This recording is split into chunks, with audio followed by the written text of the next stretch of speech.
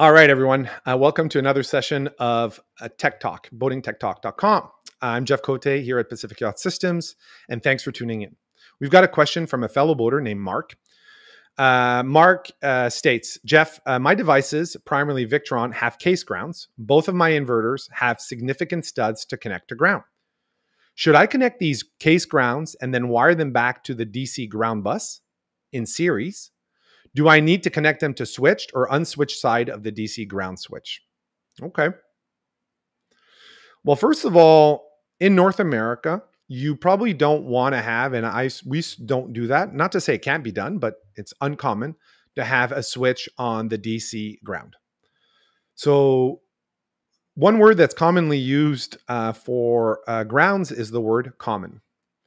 And common means it's a place that all grounds connect to. So that would mean a DC ground bus would also be connected to an AC ground bus. They have to. They can't be separate.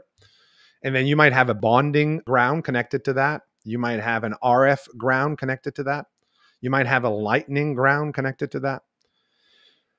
There's various types of grounds on a boat, but the most, let's say, popular ones are an AC ground, a DC ground, and a bonding ground.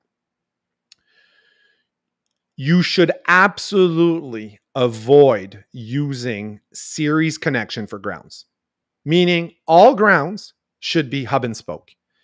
If it fails, you lose only one spoke. You don't want to lose two spokes, right? Because once you put things in series, you're saying, oh, I'm going to connect one inverter to another inverter, and then I'm going to have that inverter connect to ground.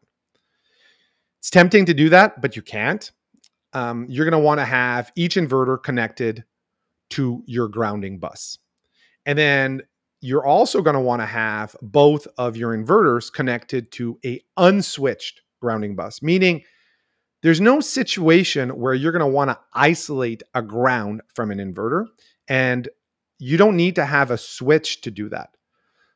So yes, and remember for boats, the code for AC grounds and DC grounds for inverter chargers is quite different than on land. And the rule is that the connector size to an inverter charger for the ground has to be a minimum of one size smaller than the biggest cable connected to the device. So for instance, if your inverter charger is connected with 2-watt wiring, which is about the size of a finger, maybe an index finger, something like that, or a thumb, maybe that's 4-aught. But, a large cable is connected to your inverter charger.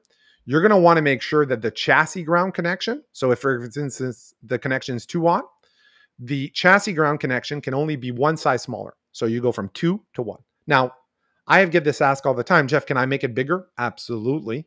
You can make it 2-watt all the way, but the code says it has to be only one size smaller. That's the minimum than the largest cable, both AC and DC, connected to that device. So that's a good question from Mark. And by the way, if you're confused about grounds, welcome to the club. It took me a long time to figure it out. Nigel Calder has lots of good info on that. He's got a whole section in his book just about grounds. And take your time, digest it, read it over again.